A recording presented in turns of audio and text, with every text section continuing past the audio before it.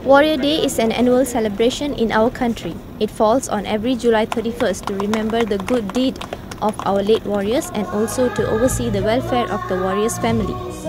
Datin Seri Jeanne Abdullah launched this year's Warrior Campaign Day at the Angkasapuri Sunday.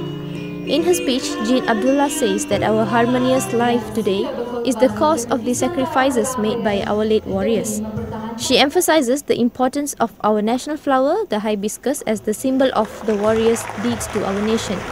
Bunga raya yang berwarna merah melambangkan sifat keberanian dan keikhlasan para pahlawan yang rela berkorban nyawa demi mempertahankan kedaulatan negara.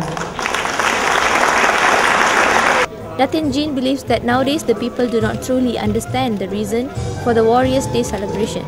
Kempen ini diadakan bukanlah semata-mata mengadakan perhimpunan atau mengutip sumbangan, tetapi lebih penting dari itu, ianya bertujuan untuk menimbulkan kesedaran dan pemahaman kepada masyarakat agar sentiasa mengenal dan menghayati jasa pengorbanan para pahlawan negara.